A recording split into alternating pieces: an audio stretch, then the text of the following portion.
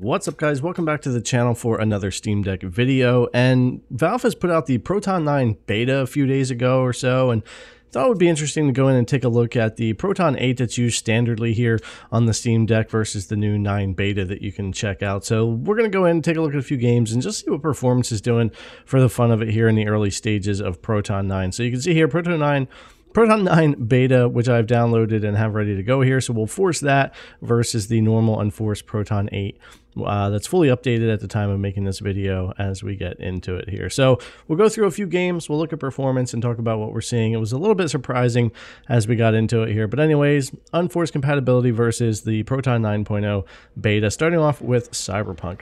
I would say this game is where Proton 9 beta actually shined a little bit more over Proton 8. It wasn't by a lot, but some of the gameplay or some of the benchmarking stuff was a little bit more stable, a little bit smoother, and had a little bit better FPS here and there when it came to Cyberpunk. Not by a lot, but by enough to give it like a little bit of an edge and feel a little bit better, especially when it kind of came to the benchmark here. So when we get to the end here, and we take a look at just the overall performance, 50.97 versus 52.18. That's not a lot, but overall throughout the benchmark to have a couple FPS higher and to feel a little bit more stable, and kind of the same thing here in game 2.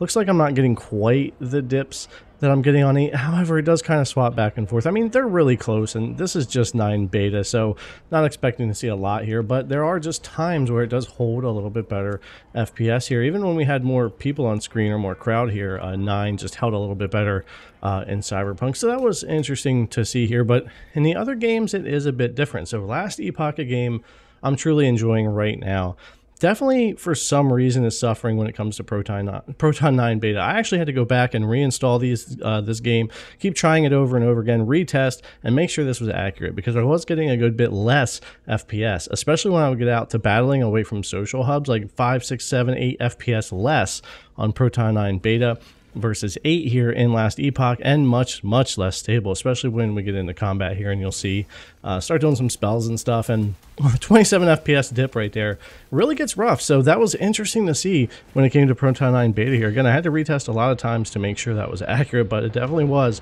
Starfield is kind of like Cyberpunk in a way. It's like very similar. However, the only difference is there are times that it feels like 8 doesn't quite dip as badly as it does in 9. It just kind of depends. Like out here in space, there's a time where we have a bigger dip on 8.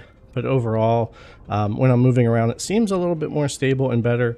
There's times here in Aquila too where like it felt like the frame rate was really similar, but like it would hold 1 or 2 higher from time to time here. Again, kind of like Cyberpunk, I think performance is kind of a trade-off. Very similar here, depending on where you're at in the game.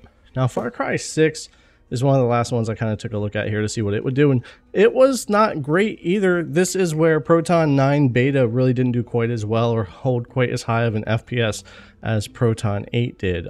It wasn't by a lot, but you could see areas here where it definitely was dipping more than Proton 8. So it seemed like a majority of the games here, 3 of the games, just weren't necessarily running as well as on Proton 8 versus Cyberpunk, where Proton 9 actually did better. And you can see here overall FPS just not quite as good over on 9 beta versus Proton 8 here. And same thing over when we get into real gameplay. It's kind of like back and forth between 8 and 9, which one's really doing better. However, I felt like 9, just like in the benchmark, was suffering a little bit more than 8 was here. But I mean, this is all kind of with a grain of salt. This is for the fun. I mean, this is just the Proton 9 beta up against the unforced Proton 8 compatibility, and just want to see what they would do currently. And I'm pretty sure that by the time Proton 9 is all completed, ready to go, plus we get the next major OS updates and driver updates all together as one package, Valve will squeeze yet a little bit more performance out of the Steam Deck, I'm sure.